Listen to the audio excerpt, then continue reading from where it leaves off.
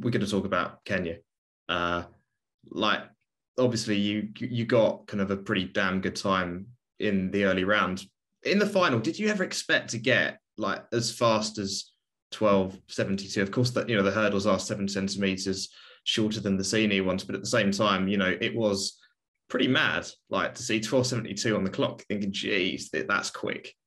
Yeah, well, no, if I'm being honest, I wasn't expecting a time like that. I was hoping to go a little bit quicker than my semi-final, but on the day of the final in the warm-up, I actually had a lot of pain in my hip flexors, to the point where even doing a trail leg was I couldn't actually get my trail leg to go around. So had to end my warm-up a lot earlier. Even when I got onto the track, I couldn't even do when you set your blocks up and you do like a quick run through of over 2 hurdles, couldn't even do that. So I wasn't feeling at my best form, had my shoulder as well. So I wasn't feeling at my best form, but for me, the important thing was to get the medal. And I'm happy that during the race, I had the Jamaican Vashon, who was next to me on my right, and I could see his presence. And for me, I just wanted to get the medal. It wasn't about getting another world record because I did that in the semis. I just wanted to get the medal. But having him next to me and he was running a bloody good race, and I was feeling his presence. So I was like, look, I got to run fast, like body pain or no body pain, I got to get this medal. And I feel like that's the mindset that I had, and it helped a lot to get through the race, even if I had a bit of pain. And then the moment I saw him fall off, and then I was like, all right, we'll just got to finish the race, try to stay clean, don't hit any hurdles. Finished my last hurdle, did the dip, saw the time, and it took a little bit of a while to realize that it said 7.72 or 7.3, whatever it clocked on. And then I realized at the time that I didn't, I was like, damn, like that's a pretty good time. That's a pretty good time. Like low hurdles and no hurdles, that's a pretty good time. And I was happy with it. I was stoked. What kind of reactions did you get at like the end? Did you get like messages from people which you never expected, and you thinking, oh man, this is pretty crazy? I had the big dog Grant Holloway message me, which was a Your big Insta feeling. story, yeah. I was absolutely stoked about that because he's probably the big man right now in the hurdles. 12.81 over the real high hurdles. World records being 12.8. So he's there, and he's probably going to break it sometime soon. So that was a serious message, Mama. But then I also had my idol, Devon Robles, who sent me a message. They didn't send me a message. He sent my coach a message to send a congratulations to me. And that got me way overjoyed. So that was dope. But then also just the messages from fans out there, couldn't respond to everyone because there's a lot of messages, but knowing that you have so much people supporting you and congratulating you and behind you, that was an amazing feeling as well. Is it pretty crazy that you're going to making these waves at like 19? And I know, like for Bolt, for example, did this at such a young age as well, but you're not just winning, you're setting records when you are winning as well. So you're kind of making that statement, people are going to look back and say, oh, Sasha Zhoya holds this record from 20 years in the future. And that must be kind of mad, I guess, kind of when you're kind of out of Kenya and you're out of that bubble and going into kind of the off season soon, that you'll be able to reflect and go, yeah, actually, damn, that was pretty cool. Yeah, I feel like for now I'm happy with what I've done. But we see a lot of people who are good in the junior under 18 ranks who don't get to make it through to the next level, which is the most important level, the senior ranking.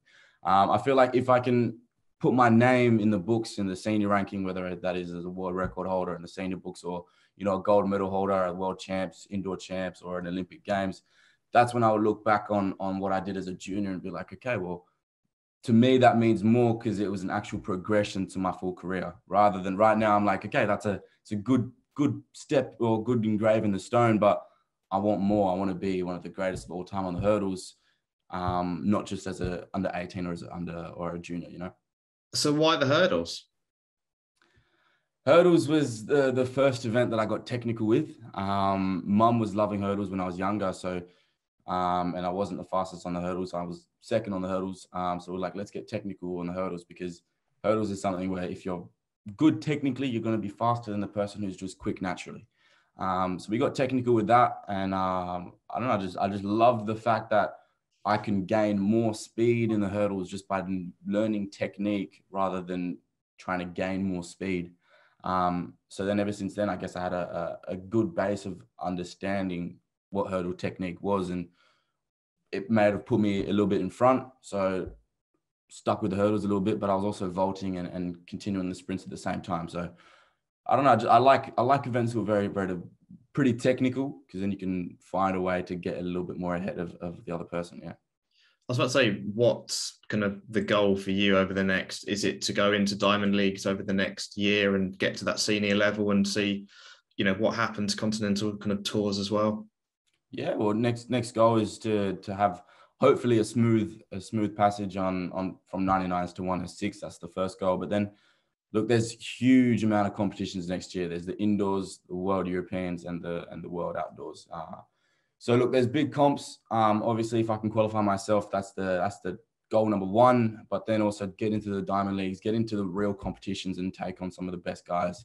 I'm going to be the underdog because I am the young one. But look, age doesn't mean a thing when you're in the senior rank. So it's there for everyone to win. So what do you make of the competition out there? I mean, I'm guessing you must know some of the guys pretty well, but also, like, I think with athletics more than a lot of other sports. I mean, you saw what Hansel Parchment did with that volunteer out in Tokyo, and like that humanity side of it. And you're just thinking, oh man, this is pretty cool to be competing against them. It's showtime when like you're on the track, but off it, I'm guessing you guys must be pretty damn good friends. Yeah, absolutely.